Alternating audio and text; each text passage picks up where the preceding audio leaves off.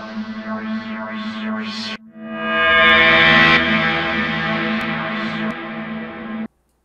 this is JaycubL. Thank you for watching this episode of the SciPhi discussion series, a video series meant to share some of my ideas and provoke discussion in the comments, where you can share your opinions about them and share your own ideas. This episode, I'm going to talk about my design for an open-ended vacuum chamber, which is inspired by Nikola Tesla's work with his open-ended vacuum chamber design and particle beam weapon design. This design that I'm going to share with you is designed to be a modernized and improved version that would use a lot less energy, be much more compact and practical. The main physical structure of it is a larger bulb at the rear, which stores the main volume of as low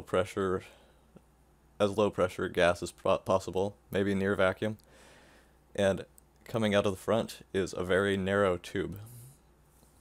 The next part of the physical construction of it is a layer of wire wrapped back and forth lengthwise along the shell. Not around and around it, but back and forth lengthwise. And it's insulated wire. And this layer of wire is going to be energized with high frequency AC at a high voltage.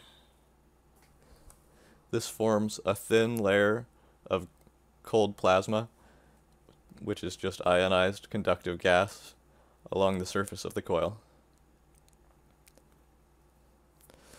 The next layer of coil wound over that is a series of short concentric wound coils forming a linear induction motor. The linear induction motor is also driven with high frequency polyphase AC, and this drives the conductive gas formed by the first set of coils forward and down the tube out of the device. By ionizing the air and driving it out of the tube, we can achieve, at least I think we can achieve, a high vacuum in this chamber using no moving parts and using relatively low energy. By having the barrel be very narrow, this will prevent a column of gas from flowing in reverse back into the chamber. Thank you for watching, and I'd love to hear your comments on this design or any related topics.